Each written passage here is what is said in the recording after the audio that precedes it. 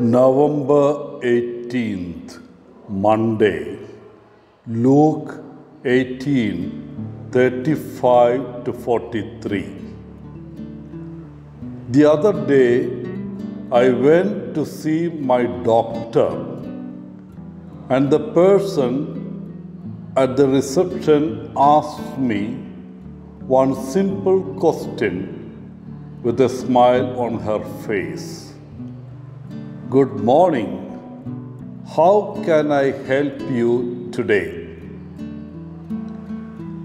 It was easy for me to answer this question because I went there with a specific goal in mind.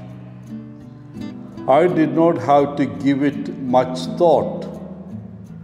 I didn't have to scratch my head trying to remember why I was there and what I needed help with.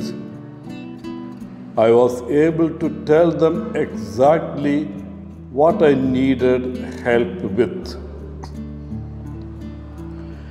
In today's Gospel, we hear the story of Jesus healing Bartimaeus, who was a blind man.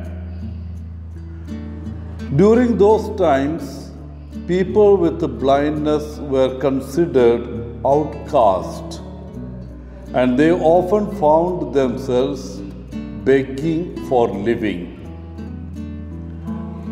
When Bartimaeus heard Jesus was in town, he knew the Son of God could heal him. He had faith that Jesus could give him his sight. It is highly likely that Bartimaeus has heard of all the miracles Jesus was doing throughout the land of Palestine.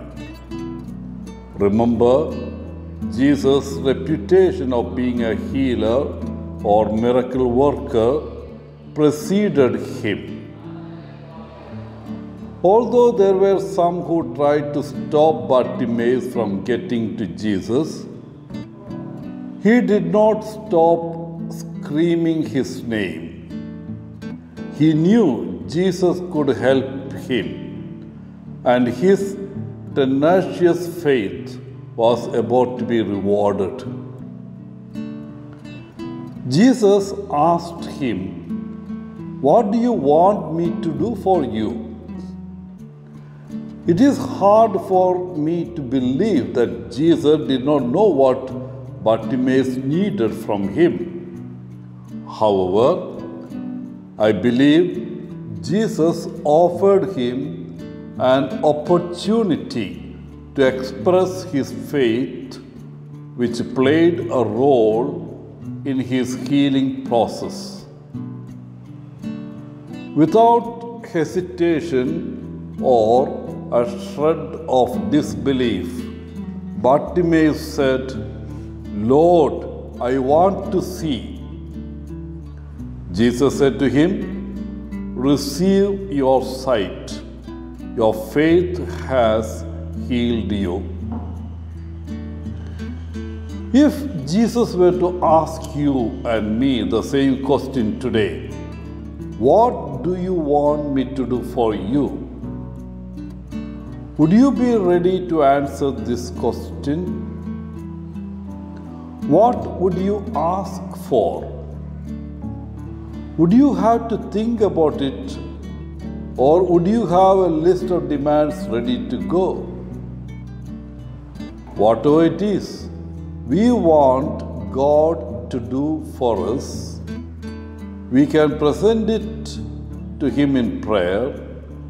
However, we must have faith that God is able and trust His will in the process. Just like Bartimaeus, we need to be tenacious and intentional in our prayer life, because there might be daily hindrances to keep us away from accessing the throne room of God's grace. Jesus already knows our needs and the desires of our hearts. However, through prayer, we can boldly and confidently tell Jesus what we want Him to do for us and expect His will to be done in our lives. Wishing you a good day, Father Paul, CSSR from Kerala.